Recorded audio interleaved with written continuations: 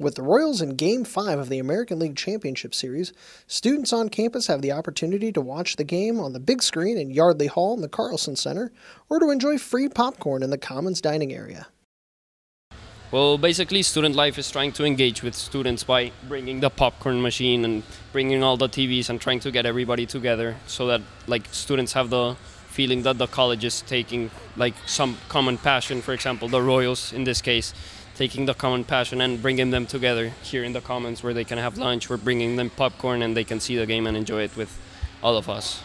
Fans shared their thoughts on if they'd rather the Royals clinch the ALCS today in Toronto or at home at the K on Friday during Game 6. I would rather have them win today at Toronto and get it over with.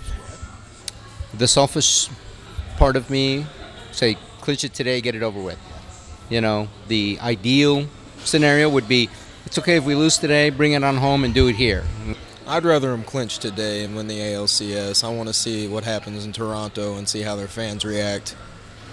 When asked who they'd rather face in the potential Royals World Series, fans on campus gave the same answer. The Mets right now, because the Cubs are really tough to face. Back to the Future predicted that the Cubs would win in 2015, not to mention that I'm from Chicago, so I'm actually double allegiance. Love my Cubbies, grew up with them, but I think realistically it's going to be New York.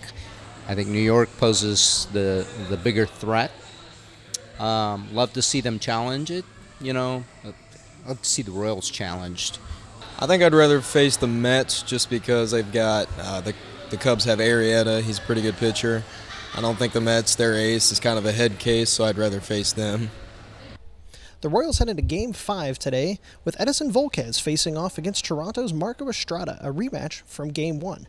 While many students on campus agree they would love to see the Royals clinch here at home at the K, a win today would give the Royals much-needed rest heading into the World Series next week.